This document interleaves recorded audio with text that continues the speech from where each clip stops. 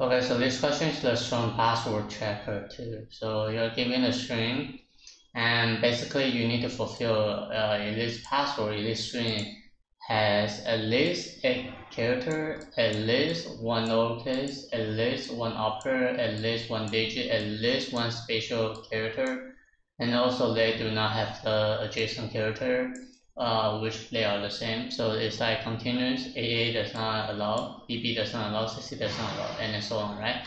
So you just have to return if this is a strong password or not. So for the I mean, there's nothing much I can talk about, so I just start coding. So if this is less than 8, right, it's definitely not allowed, so I will return false. And then I will have a boolean for lower equal to false by default, upper to false, digit to false, and then spatial to false, right? Then I need somehow to store the special character, right?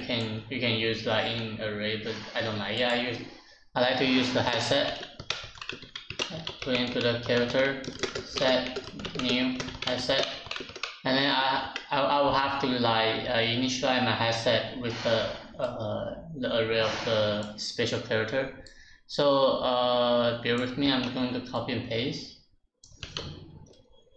like this, right?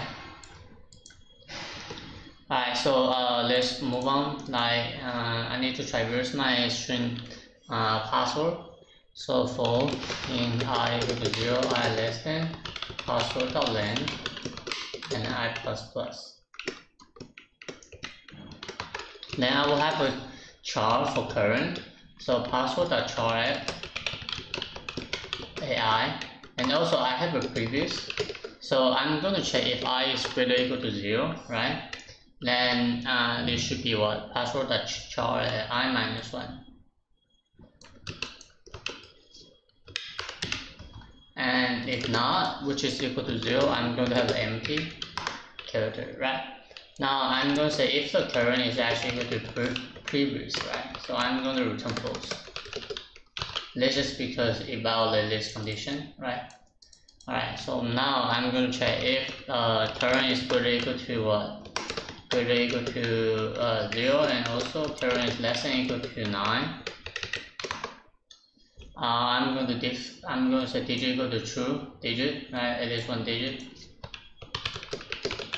And this is going to be exactly the same thing for what? For lowercase a, for uppercase a, and if the setter contains with the current character, which is special case, special equal to true, right? And then when you return, it's going to be super simple: lower, upper, digit, spatial. So this is pretty much the solution. So let me run it. Okay, I found out my mistake. Like I forgot to change the entire. Sorry about this. Whatever. Alright, so let's talk about the timing space. For the space, it's going to be like this. It should be what? The length of the special character. So all of S represents the length of the special character.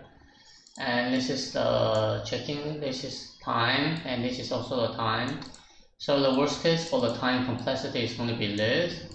And this is all of P. P represents length of the password.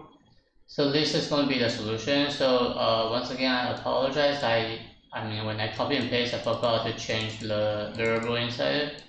And like, it is better not to copy and paste when you code. So this is my suggestion, and also like this is the end of the video. So if you feel helpful, subscribe if you want it, and I will see you next time. Bye.